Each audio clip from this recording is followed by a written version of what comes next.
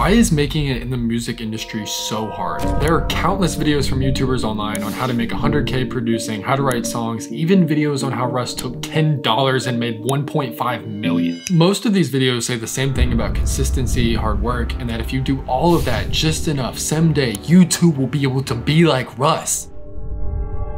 But here's what they're not telling you. The first reason why making it in the music industry is so hard is what I call the skill set barrier. With more and more music coming out each year due to the decreased barrier of entry, the amount of skill sets you need to have to be able to compete is becoming higher and higher. There are two types of skill sets that you can choose to spend your time on if you want to make a career in music: your craft and the business side. Let's say you're a music producer. To be a professional music producer, you've got to learn a DAW software, learn music theory, or have an incredible natural ear so you can make melodies, gain knowledge of different genres and how to make them, learn how to mix and master, gain knowledge of composition and song structure. The list goes on and on. Each of these things alone are things that you could spend an entire lifetime on. Even if you're one of the lucky ones that's naturally talented, has an amazing ear, and can learn all of this in like 2 or 3 years, you still aren't making money because you haven't developed the business side. Because even if you make the best music ever, if no one hears it, you're essentially irrelevant to the marketplace. Now, in terms of the business side, you need to learn at least one, if not more, of these things. How to make content, whether it be releasing beats online, YouTube videos, Instagram Reels, TikToks, etc. How to network with artists or producers, how to create funnels or email lists, sell beats or digital products online, and how the back end of music works and how to get paid. I don't know about you, but just learning how to produce music at a really high level is hard enough. Now you're telling me I have to learn about cameras, how to edit, how to learn TikTok, Snapchat, YouTube. It's a lot. The real challenge here is that all of these things individually take hours and years to learn. All of these individual skills are things that people specialize in and spend years developing, and now you have to learn all of these hats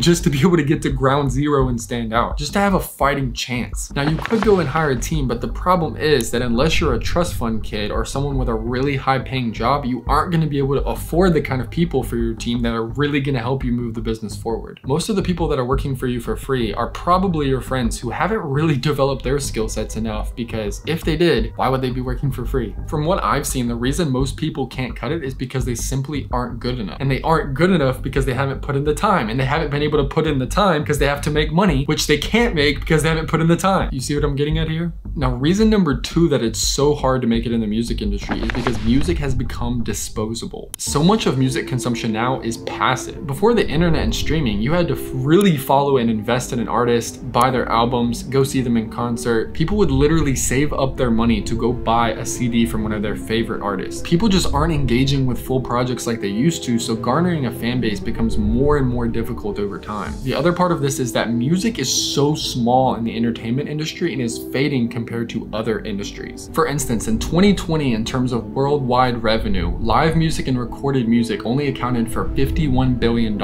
Video games accounted for 160. TV and paid advertising accounted for 400 billion. This shows that comparatively speaking, people are not spending the kind of money that they're spending on music elsewhere. Now in 2022, the gaming industry brought in $184 billion. The music recording industry brought in 25. The majority of the huge artists that you see that are billionaires, Jay-Z, Beyonce, Rihanna, most of their money isn't from music. It's from some external brand that they use the music as a gateway to get to. Now, the third reason is that there is no clear path in music. The music industry is not like a normal corporate job. In terms of the corporate ladder, you go to college, you go to get an interview, you keep working hard, you prove yourself, and you move up each year, maybe getting bonuses, salary, and promotion. In terms of music, there are infinite things you could do. You could sell sample packs, you could try to go write music for Sync, you could sell beats online, you could start a YouTube channel. None of these paths are guaranteed, which is all fine. I just want to make sure that you have a very clear idea of, if you're going into the music industry, this is what you're signing up for. In my experience and from the people that I've been around. And I want you to know that that's not what I'm trying to do with this video. More so, I just want to be upfront, transparent, and